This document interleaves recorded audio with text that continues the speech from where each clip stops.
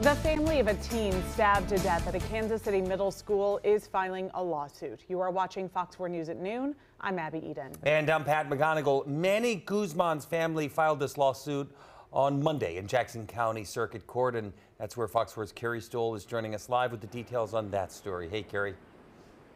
Yeah, hey Pat, that's right. So Manny Guzman was just 14 years old when he was stabbed to death at Northeast Middle School. Officials say a schoolmate has stabbed Guzman 6 times in the school's bathroom. This was during a fight back in April of 2022. The lawsuit claims the Kansas City School District didn't address violent threats made against Guzman before the stabbing. Following the stabbing, the district reviewed the safety protocols. The student who stabbed Guzman pleaded guilty earlier this summer to voluntary manslaughter, and for the family, they say nothing can bring back Manny but believe that proper justice could help ease the pain.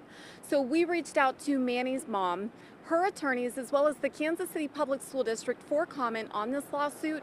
Manny's mom has no comment at this time, and her lawyers didn't get back to us. The Kansas City Public School District acknowledged our request for a response, but said they have no comment. Pat, Abby. All right, Carrie, thank you.